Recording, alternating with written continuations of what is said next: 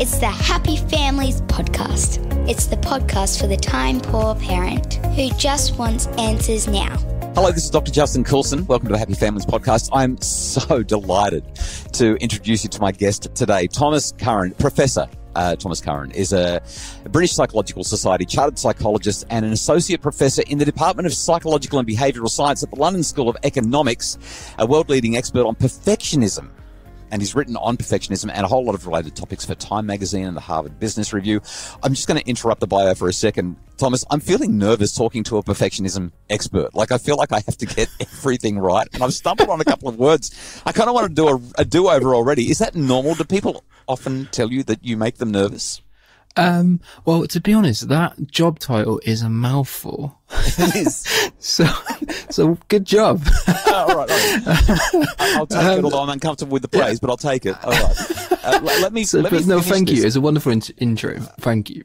There is more. Okay. Dr. Tom Curran's work has been featured in The New Scientist and The Times of London and has covered a whole lot of international publications, including The Guardian, The Economist, The Telegraph, The Wall Street Journal, The New York Times, and Arianna Huffington's Thrive Global campaign. Oh, and a few years ago, he gave a TED Med talk. That's TED Talks, but for medical people, entitled, and I've watched this a couple of times and gotten so much out of it, Our Dangerous Obsession with Perfectionism is Getting Worse.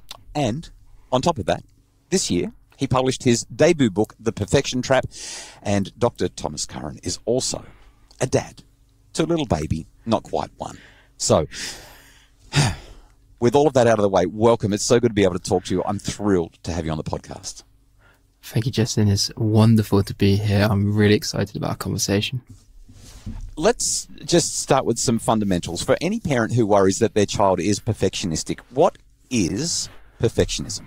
So perfectionism is a personality characteristic, and it's a way of thinking and seeing the world in which we feel we're not enough. Basically, that we are not perfect enough, that we don't have enough skills or abilities or competencies, we're not intelligent enough, not attractive enough, not fit, not healthy enough. All of these kind of not fill in the blank enough, basically. Isn't that all of us, though? Like, don't we all just have that, I mean, daily, sometimes hourly, as soon as we stop and introspect, do anything that could be remotely comparing ourselves to anyone else, don't we all feel like we are not enough? Would that not make us all perfectionists? Well, it's a spectrum. So it's not ideal to think about perfectionism as a sort of, I'm a perfectionist, you're not a perfectionist, right? Like, we're all on the perfectionism spectrum at some level, and some people are lower, some people are higher, some people are more or less in the middle, where most people are, and everywhere in between. And as a consequence, it's really important we think about perfectionism as how perfectionistic are you?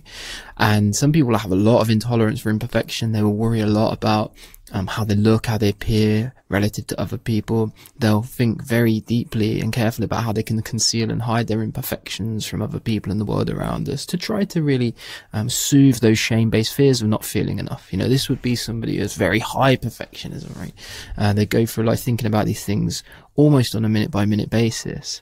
And of course, somebody who's low on those things, yes, they will feel in certain scenarios and situations in their lives that perhaps didn't go quite so well, and I'd feel a little bit inadequate in that moment, but they're able to bounce back quite quickly. They don't dwell on it, and it doesn't have an overriding impact on their life. It's really when it takes over that perfectionism is really in the driving seat, and that's when you need to be worried. So is there an age where perfectionism doesn't exist? Or maybe a better way to say it is, at what age do we start to see these perfectionistic tendencies creep into our children's lives?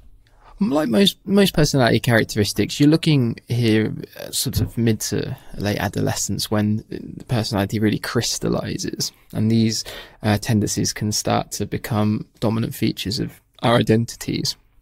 It's important to remember that this is very heavily genetic, by the way, and like most absolutely, like most personality characteristics, the way we turn out is about half, 50%, predetermined by genetics. Nothing we could do about that. It's just the way we're born. And I think I think there's something remarkably comforting about that, actually. When I was doing research for the book on personality and how it's formed, at first it's quite a confronting statistic, but actually when you actually think about it, I think it takes a lot of personal power over the development of our characters. And actually, I don't know, there was some solace to be found there. However, having said that, 50% still leaves a lot for the environment to explain, right? So as young people grow up, as they start to internalize things that are going on around them in the schools, in social media, and the parental environment, and all sorts of other places, there are all sorts of different pressures being thrown at them, influences being thrown at them. And of course, we're going to internalize those things, and they also have a massive impact on the way we turn out too.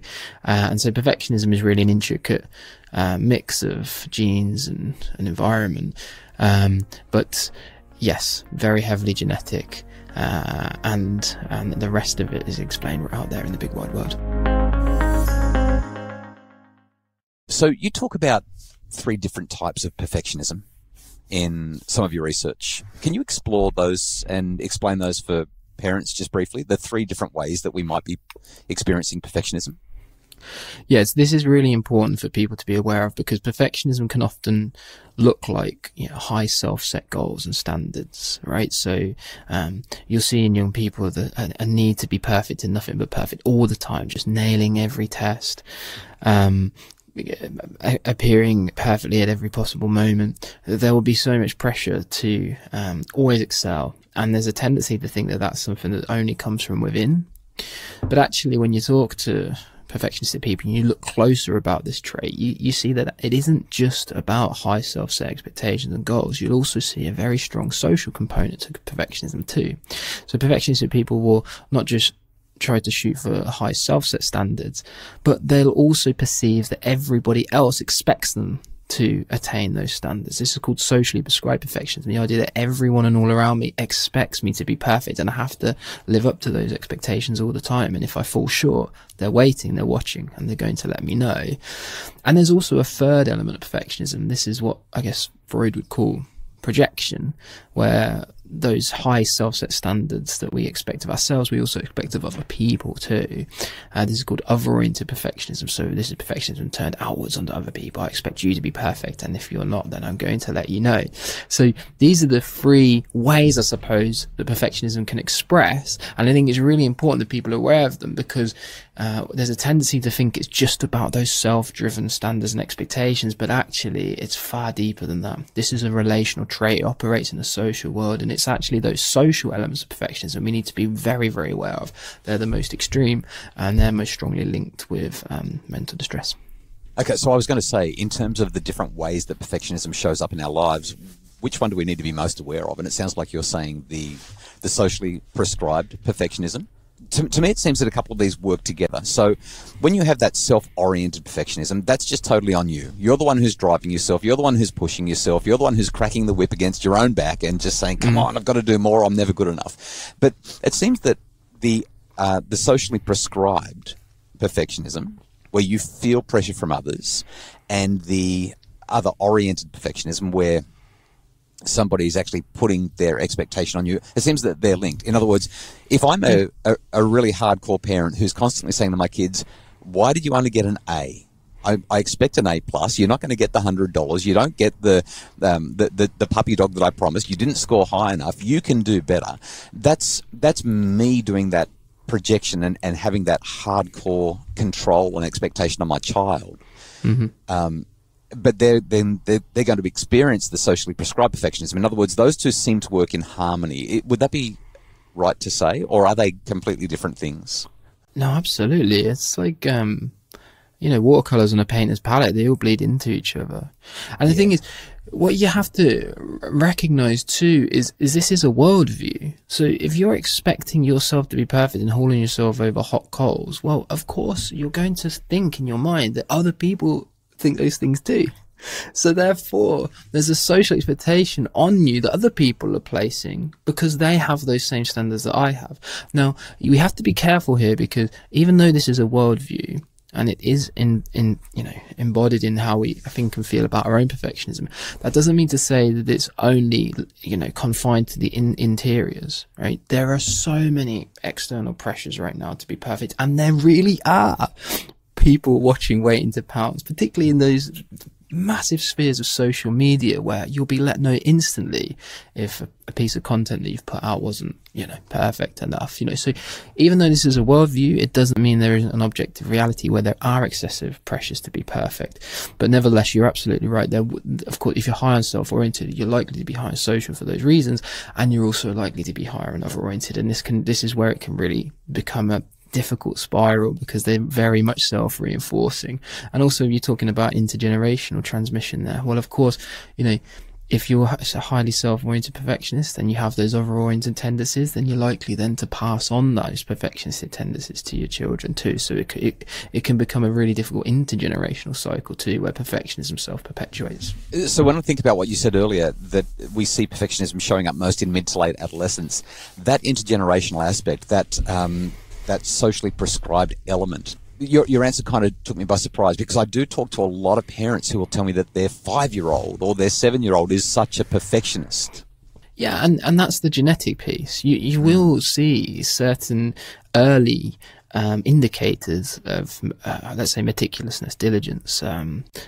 Children who have, really an intense, what seems like anyway, an intense need to do things just right. This kind of need for order and structure and all the rest of it. You certainly would see that, but that can, as they grow older, can express in all sorts of different ways. It doesn't always have to turn into perfectionism.